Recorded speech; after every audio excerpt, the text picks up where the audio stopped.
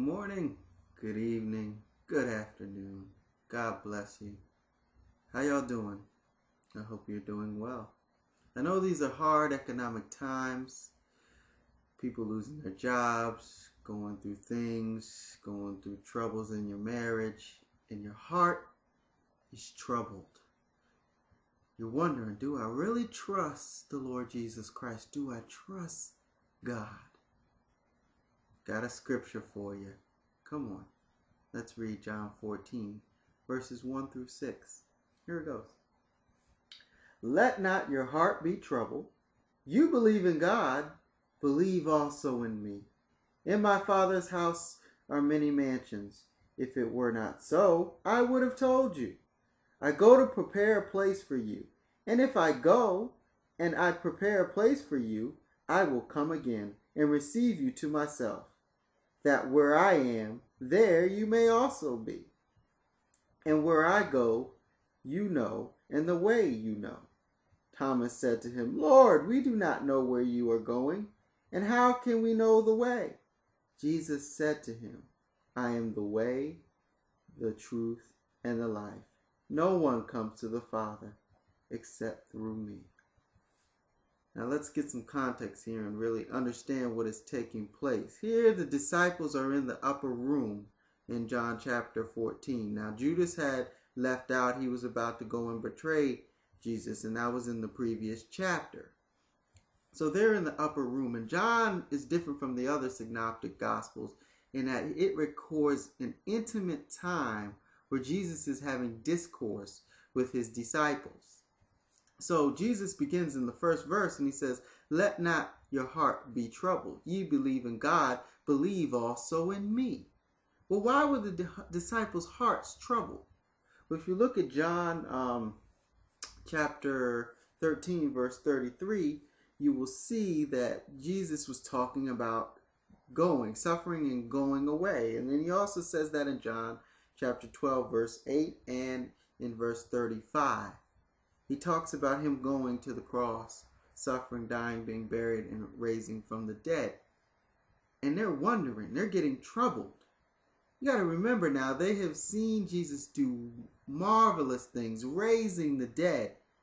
And he's talking about he's not going to be with them much longer. Their hearts are troubled.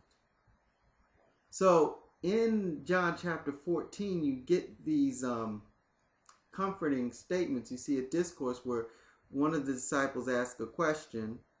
You know, their trouble is coming out, so they ask a question. Jesus comforts. So it starts out with Thomas, and I believe it goes to Philip, and then Judas, which is not Judas Iscariot, but Judas, asks Christ a question, and Christ comforts. So you can see that they are troubled, and here comes Christ with the comfort. So he begins, let not your heart be troubled. Ye believe in God, believe also in me. And then he tells them, that he's preparing a place for them. And then Thomas comes and asks a question. We don't know the way, and I'm just putting it in my words. We don't know the way. And Jesus says, I am the way, the truth, and the life. No one can come to the Father except through me. Now listen, Christians, I want you to be comforted by this. See, it's hard when you're not trusting God. The bills need to be paid. You might lose your job. You're troubled. You gotta understand that Jesus Christ is the way, the truth, and the life. Can't come to the Father but through him. Why would Jesus take an exclusive statement and comfort us with that? Why would he comfort the disciples with that? Well, there are three exclusives in that exclusive statement in verse 6. You have the way, the truth, and the life. Three exclusives. It's amazing. Hados, which is the way. Let me see if I can say this. The one for the truth. aletheia, and zoe. So those are the three Greek transliterations of the words that are used for the way, the truth, and the life. And that's exactly what God wants us to see. He wants us to see that He is the way. Remember in Acts 14:12, where He says there is no other name on which men may be saved. The way. He's the truth. He's the only truth. Jesus Christ. There is no other truth outside of Jesus. Only Jesus Christ. And He's the life. Remember in John chapter 12, verse 35, I believe. Or maybe I got that wrong. I'm sorry. Yeah, verse 35. I'm the resurrection. No, that's John 11. Now I'm right. John 11, verse 25. Let me look it up. Sometimes you got to go back in the Bible and look things up. Yes, John 11, verse 25. It says, I am the resurrection and the life. He who believes in me, though he shall die, yet he shall live. Jesus wants us to understand those three exclusives in that one exclusive statement to comfort us. See, when you're down and out and on your last and you ain't got a job, trust Jesus. He's the way. Trust Him. He's the truth. Trust Him. He's the life. Exclusive. He's the only way. He's the only way out.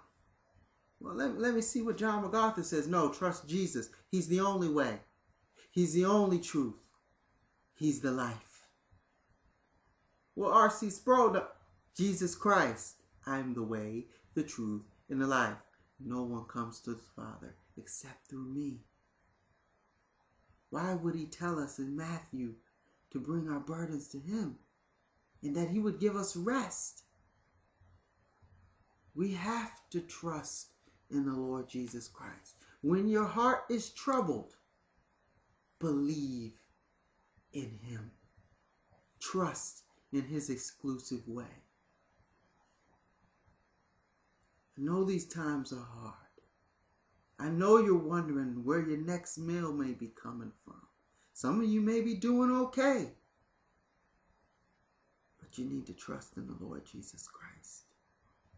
You need to put all of your trust in Him.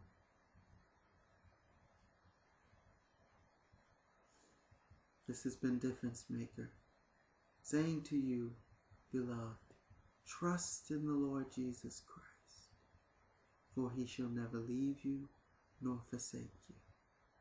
God bless you, my dearly beloved.